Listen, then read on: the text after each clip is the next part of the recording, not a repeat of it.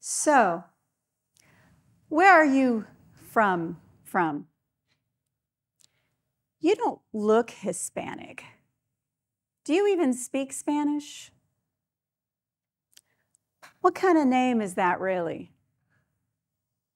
Who watches your kids when you travel for work? You don't really need the big salary. I mean, you're married. Do you need to talk to a real decision maker before you get back to us? You've started making some assumptions based on those questions I just asked you. So what I'd like to do is take you on a journey. So take those questions and just set them aside for a second. And we're going to take a walk in the woods because it's my favorite thing to do. And we're going to explore two different scenarios today. So let's go to scenario number 1. We're walking in the woods, our favorite woods we know. And we're going to encounter 5 very unique people.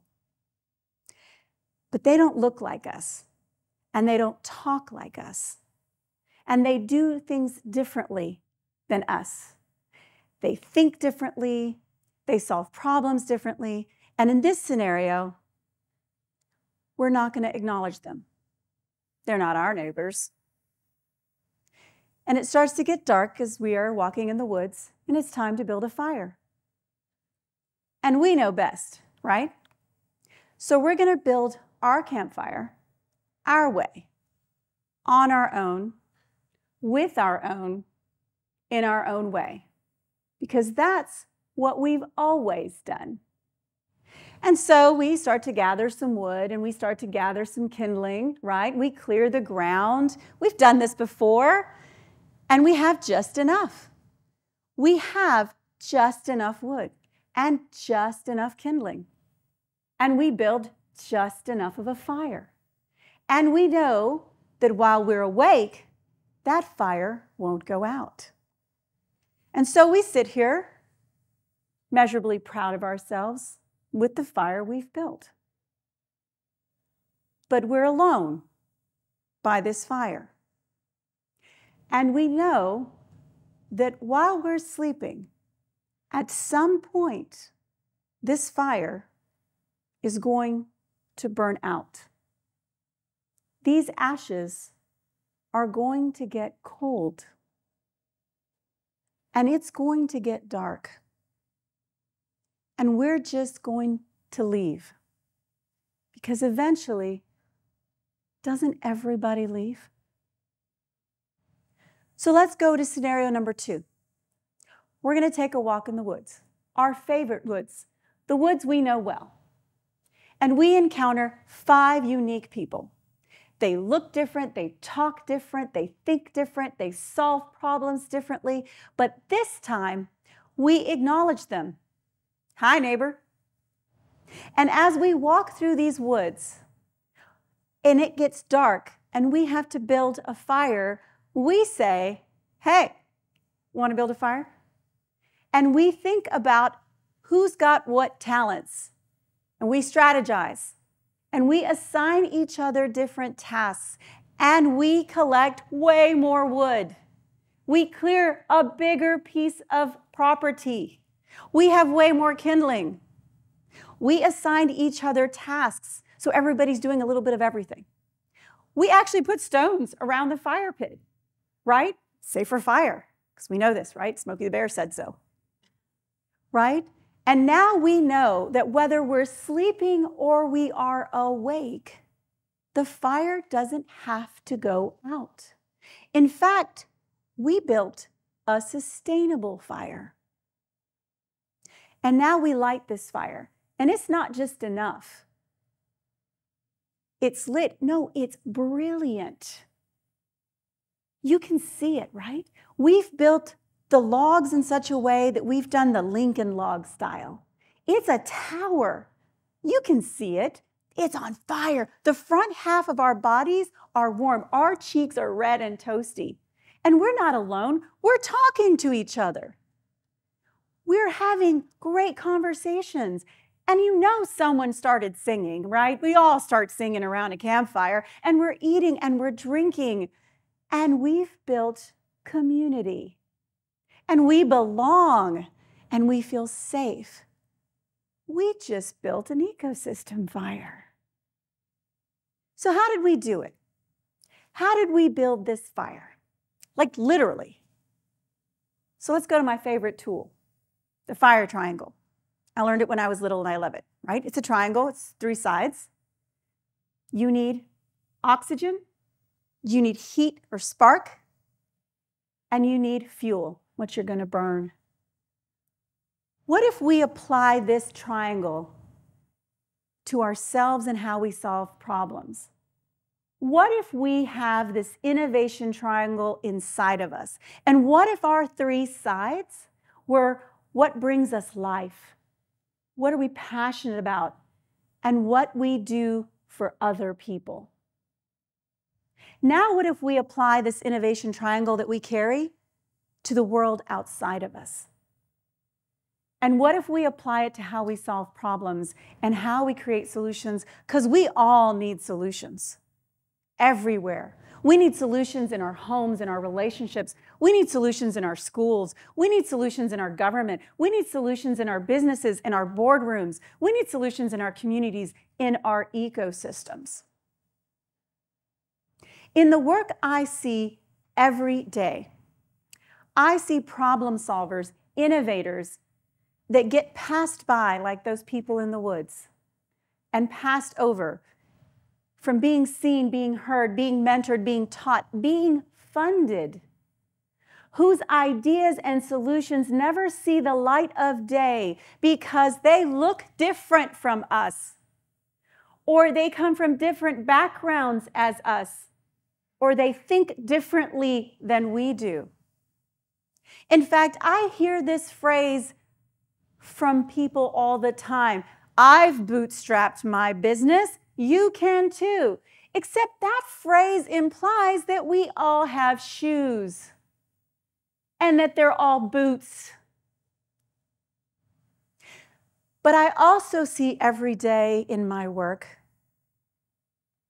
a different side of our ecosystem.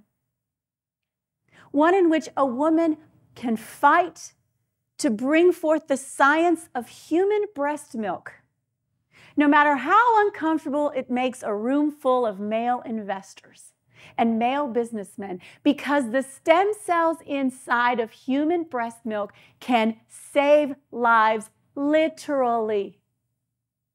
Or that woman serial entrepreneur who has co-founded a fashion tech company and is literally going to remove tons of clothing out of landfills and create virtual try-ons and 3D garments, and who could raise $1.5 million in 8 hours. And yes, she's on the patents herself.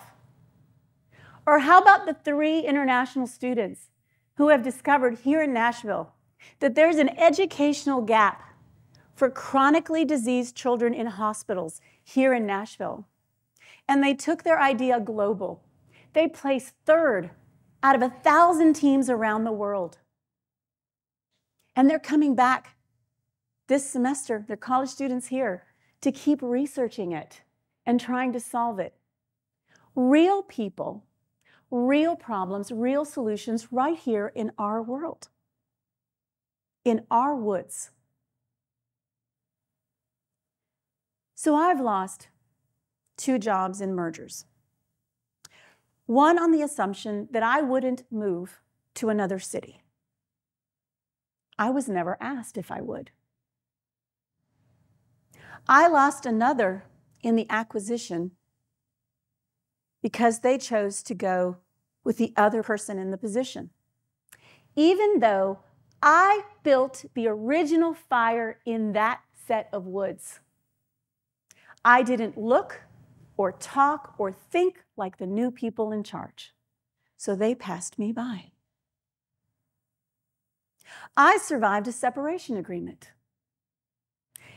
A separation agreement is where you and the company acknowledge that you are very, very good at what you do. You're spectacular, but you don't think or act or make decisions like the people in charge. So you mutually agree that they will pass you by. I have survived sexual harassment and hostile work environments. I have been passed over for opportunities because I was too young, and I was in my 40s. I have been passed over because I was overqualified, which by definition, by the way, is not a thing. I have survived sexual battery and assault. I have survived homelessness, only to be asked, what did you do to find yourself or deserve that situation? How do we begin to see the value of differences as assets to solving problems? How do we start to see as differences as values in our neighbors in the woods that we share and walk through every day? Because I'm one of the people that you frequently pass every day. And I am different. I'm a woman. I'm a mother. I'm a wife. I'm Latina. I'm multilingual. I'm tall. I'm strong. I'm a first-gen, both American and college student. I'm an innovation junkie. I love that stuff. How do we start to see everyone we live next to as having value for how to solve problems? Because when we do, that's inclusive innovation. And inclusive innovation is how we take value-added change and implement it to positively impact the human experience, not for some humans, but for all humans. And all of us need solutions in our lives, in our relationships, in our schools, in our communities, in our businesses, in our boardrooms, in our cities, in our governments, in our ecosystems. But we make it difficult. We make it complex. It doesn't have to be. We just have to stop not valuing each other. Remember those questions I asked at the beginning and you all started making assumptions? The answer is, I have been asked all of those questions before, as recently as yesterday. It's time to stop. Look around you. Look at your neighbors. Look around you right here, right now. Do it. Look inside of you, right here, right now. Are we asking ourselves the right questions? Are we building bigger, better, more brilliant fires? Or are we letting our collective fire die out? Thank you.